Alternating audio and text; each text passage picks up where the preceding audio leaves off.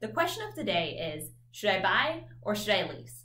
Unfortunately, there is no right answer. So if you're debating between leasing or buying a car, well then the answer is, it depends. And that's just always the worst answer. I don't really like hearing that myself. So instead of me telling you what to do, today I have a list of pros and cons for leasing and buying so that you have all the information you need to make an educated decision. So let's start with leasing.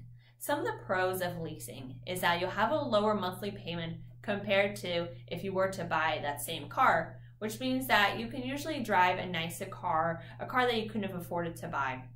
And because you trade in so frequently, you'll have the latest safety and technology features in your car and get to experience that excitement, that rush of having a new car every few years.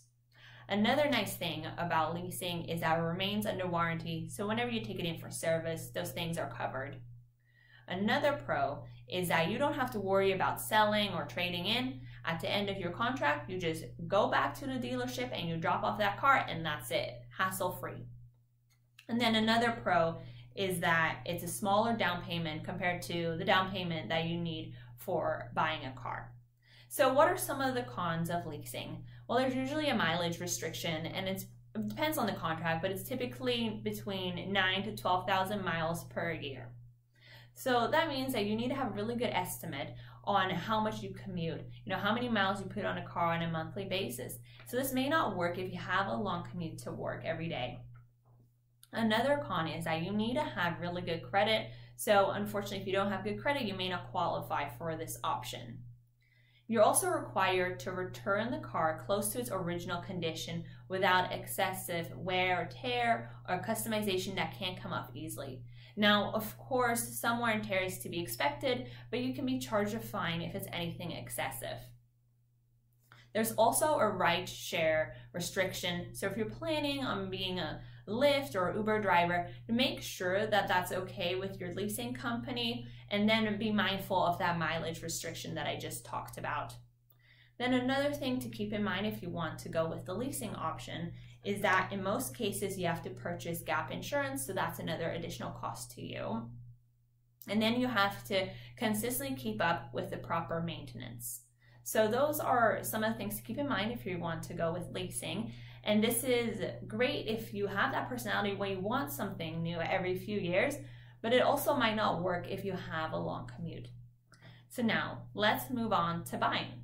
So some of the pros of buying is that after you've paid off your loan, you don't have any more monthly payments, so you can continue to drive your car without any monthly payments. There's also no mileage restrictions, and since you own the car, you can do whatever you want. You can add customizations and you can drive it around as much as you want.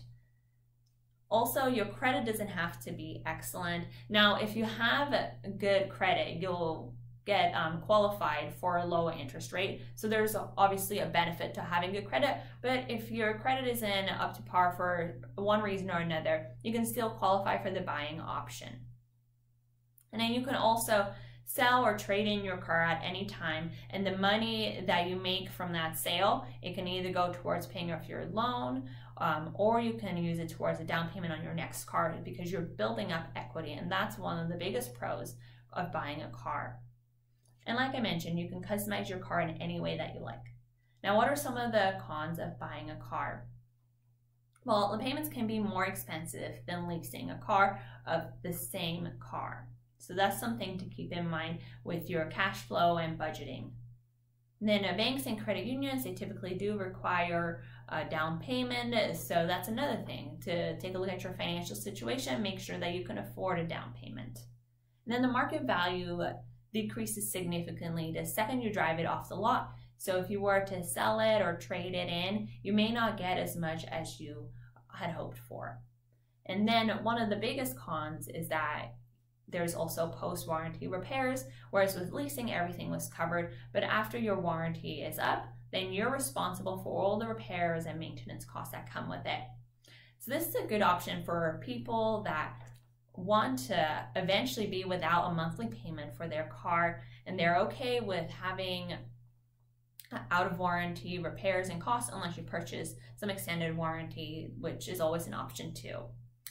And so those are some of the pros and cons for both buying and leasing. And really at the end of the day, is your personal preference and your own financial situation as well to see which option best suits your own lifestyle.